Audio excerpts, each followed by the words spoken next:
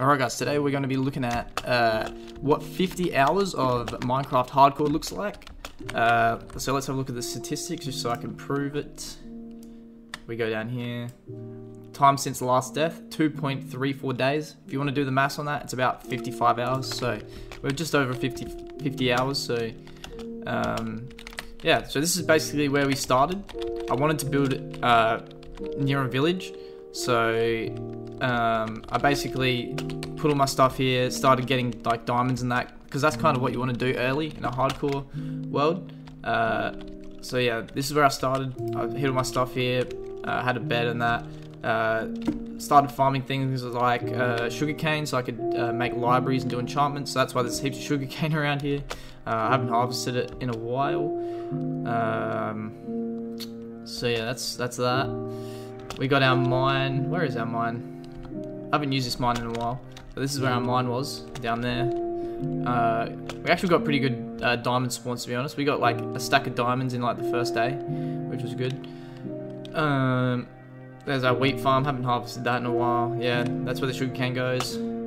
I planted these trees around here because I do like farming wood to trade with the Fletchers. And yeah, get a lot of emeralds, which we will see in a moment.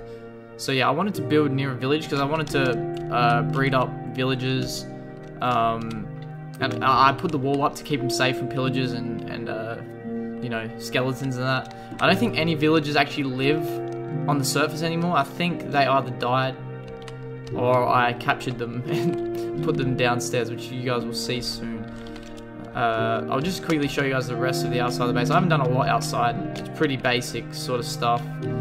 But yeah, it's not very like, it doesn't look nice or anything. I pretty much just put up this wall up straight away so the villagers wouldn't die. I really didn't want to have to change location because my villagers died, so I tried to keep them safe.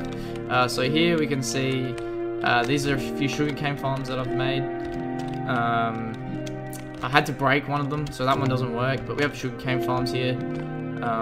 They're not very efficient, they don't work very quickly, but I don't know, it's just fun making farms. I feel like I can make a better one, yeah, if I had to do it again. But yeah, I don't know if you guys know how they work, but basically, once this sugarcane here, once the sugarcane here grows up to this level, it sets off the redstone, and it pushes them all into the water, then into the chest. Yeah, that's basically it. Here's the top of my base. We'll go inside it in a minute. I will cover this with dirt eventually so you can't see it from the surface. But yeah, I just did this recently, so that's all quartz, so you know, it's a fair bit of grinding, glowstone there as well. So we'll head into the base.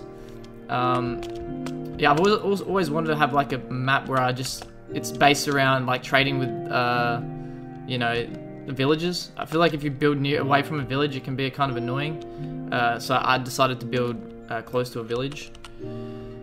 Sorry guys, I just realized there was no game audio, so I just turned that on. This is my base. This is where I started. I basically just had a very small room here with beds, and I started breeding the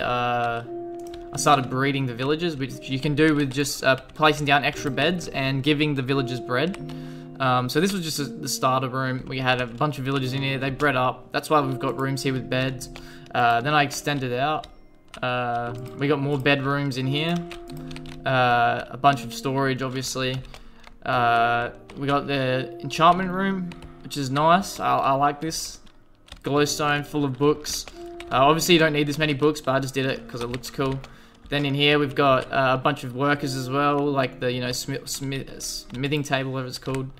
You know, fletching, stuff like that. So yeah, I've got like a whole underground base here, basically. Down here, I haven't really finished this room, but this is full of all the enchantments. You can see on here, it's labeled of what the main enchantment trade is, you know, protection 3. So this has been really handy.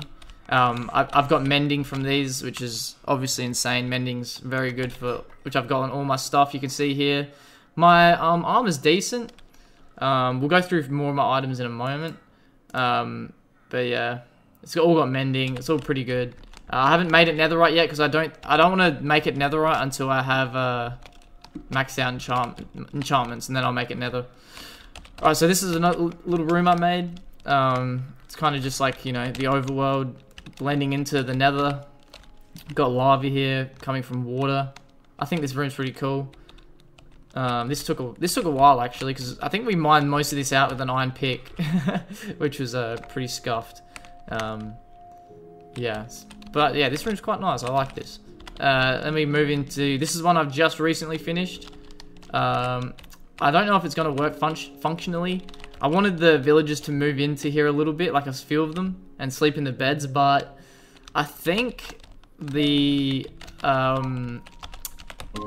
beds are outside the radius of the village. I think there's like a village radius on the surface, and if you move out that radius, they do come in here sometimes, but they don't sleep in the beds and that. But I'm not entirely sure. We'll have to look into that. Maybe because I do know they all meet at the bell. So maybe if I move the bell into here, maybe they may move in. I don't know. Yeah. So then we've obviously got the nether portal. I haven't built anything in the nether that's interesting, so I won't even go in there. So some things I would like to go over. We've, as you can see here, we've got the Electra. So I have beaten the Ender Dragon, which we did sort of recently. We took a while to find the Nether Fortress, so that's the reason we hadn't completed did the dragon for a while. But let's have a look at some of our stuff. We spent a long time getting this trident. The enchantments on it that aren't that good. But you can see we got a lot of stuff here. Look at this, like Smite 5, a bunch of enchantments, heaps of stuff, heaps of books, multi-shot. Yeah, there's a bunch of stuff here, really. Then in here, this took me a while. I'm still grinding this, but my plan is to fill up a whole chest with emeralds, which I mainly do through either paper trades with the librarians or stick trades with the Fletchers. So yeah, stick trading is not too hard, it's pretty easy. But yeah, I got a bunch of other stuff, obviously. A bunch of diamonds, a stack and a half. Look, we got our netherite ignites here. So we've pretty much completed a lot of endgame stuff. We obviously haven't added that to our army yet. You can see we're high enchantment level 50. But yeah, this is basically the base here, guys. I don't know if this is good progression in 50 hours. I feel like the first like 10 hours I devoted basically to the villagers. The whole setup of the villagers was quite a grind. I pretty much mine this whole place out with an iron pick, which was probably dumb really in my part, but you know, it's a hardcore, dude. If you just spend a lot of time creating, your hardcore can last a long time. This is officially our longest hardcore. Our longest before this was like 30 hours, I think, and we're at 55 now. So, yeah, I really like having like villagers chilling around the place. I think that makes the base look cooler. I just really hope I can get them to extend out into the desert biome. I think that'll be cool. I don't know what's next for this base, but yeah, that's pretty much it. That's 50 hours of the hardcore, guys. Not bad. Thanks for watching.